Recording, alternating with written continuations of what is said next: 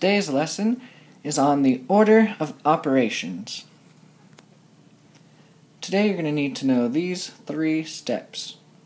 The first step we'll be doing is to perform operations in parentheses. Step 2 is to multiply and divide in order from left to right. And last of all, step 3 is to add and subtract. So here's our first example. We have 7 times parentheses 8 divided by 2. So the first thing we're going to do is anything in parentheses. So as I look down there, we do have one thing in parentheses. We have 8 divided by 2. So we're going to do that first. Even though it's on the right side, we always do our parentheses first. So what is 8 divided by 2? It is 4. Now we check to see if we have any other parentheses. We don't. If you ever have more than one, we usually go from left to right until all the parentheses are done. Step 2 is multiply and divide in order from left to right. So we do have something to multiply. We have our 7. So 7 times 4 is 28. There's nothing left to multiply or divide, or to add and subtract, so we're done. That's our answer, 28.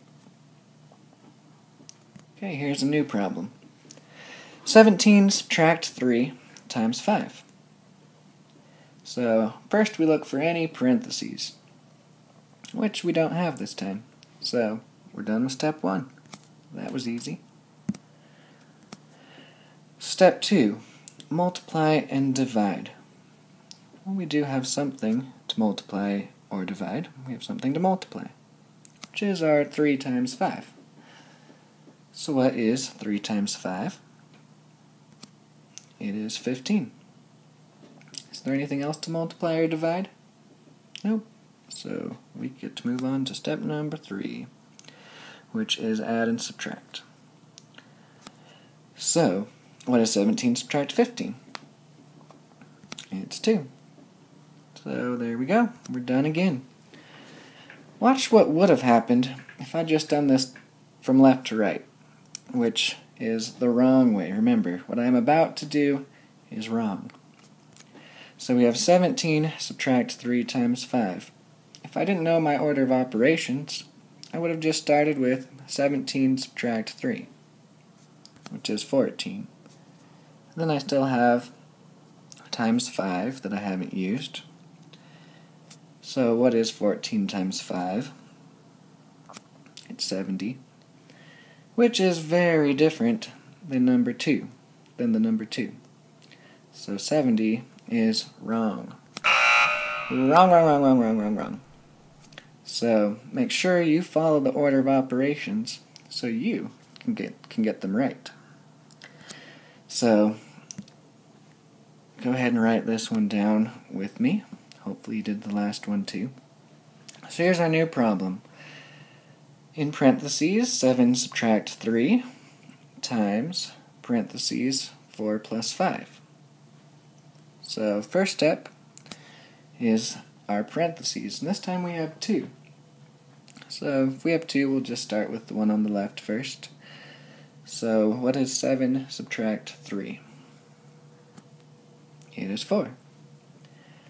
Then we have to finish all of our parentheses before we move on. We still have one left. So what is 4 plus 5? It is 9. There aren't any more parentheses. So we can move on to step number 2, which is multiply and divide. So we do have that multiplication sign there in the middle. So we have 4 times 9, which is 36. And we're done. 36. Go ahead and try these next ones on your own. I made the order of operations extra big, so here's your first question. Number 1. What is 9 subtract 2 times 4? Remember, first parentheses, then multiply and divide, then add and subtract. Number 2. 7 subtract 5 plus 73.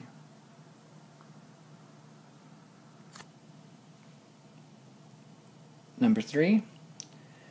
4 plus 5 times 17 subtract 12. Last of all, number 4. We have 2 times 7 plus 18 divided by 6. Make sure to have this ready in the morning, and we'll see you on our next lesson tomorrow.